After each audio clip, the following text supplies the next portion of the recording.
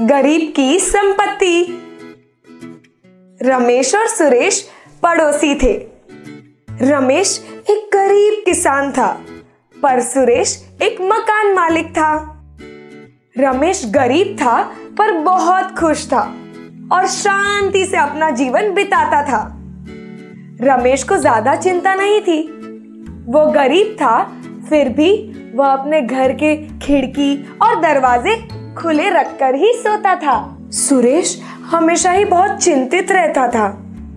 वह अपने घर की खिड़कियां और दरवाजे बंद रखता था।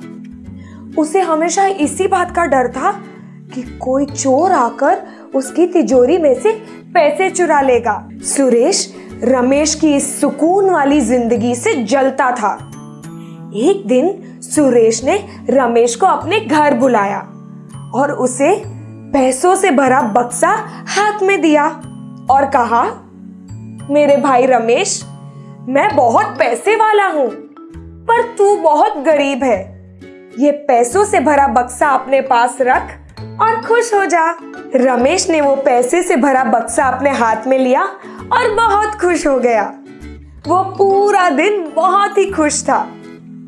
जब वो रात को घर गया, पर देखता है तो क्या, उसे रात को नींद ही नहीं आ रही थी। उसने दरवाजे, खिड़कियां सब कुछ बंद कर दिया, पर फिर भी उसे नींद नहीं आ रही थी। उसका पूरा ध्यान वो पैसे से भरे बक्से में था। वो बहुत ही चिंतित था। अगले ही दिन सुबह हुई। रमेश वो पैसे का बक्सा लेकर सुरेश के घर गया और उसने वो पैसे का बक्सा वापस सुरेश को दे दिया और कहा, मेरे भाई, मेरे पास पैसे नहीं है, पर मैं सुकून की जिंदगी जीता हूँ। जब से ये पैसे मेरे पास आए हैं, मैं सो भी नहीं पा रहा। तू तेरे पैसे वापस ले ले।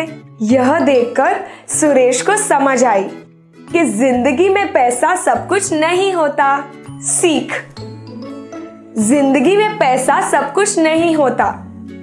जितना है उतने में ही खुश रहना चाहिए।